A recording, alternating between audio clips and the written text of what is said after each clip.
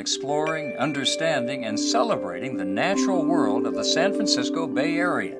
Bay Nature on the air.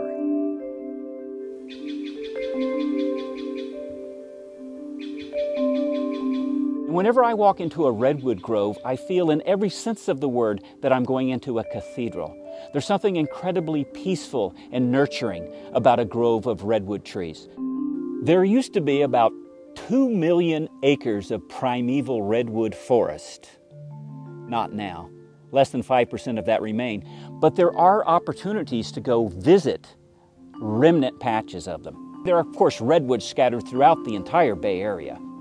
And the thing that determines exactly where they're found is the presence of coastal fog. Wherever you have coastal fog, redwood trees can survive those real desiccating times of late summer and early fall. In some ways, redwood trees seem immortal. They have high levels of tannic acid, which prevents insect infestation, and they have very thick layers of bark.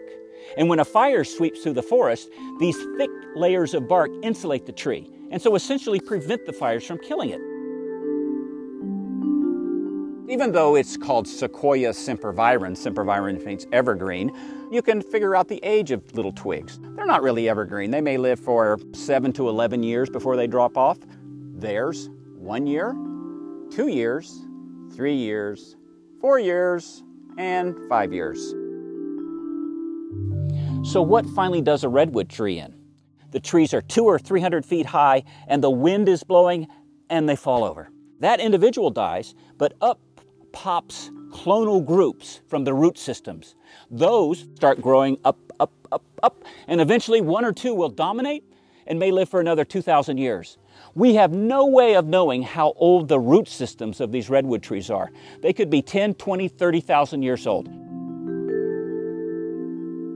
Primeval giant specimens range throughout the Bay Area.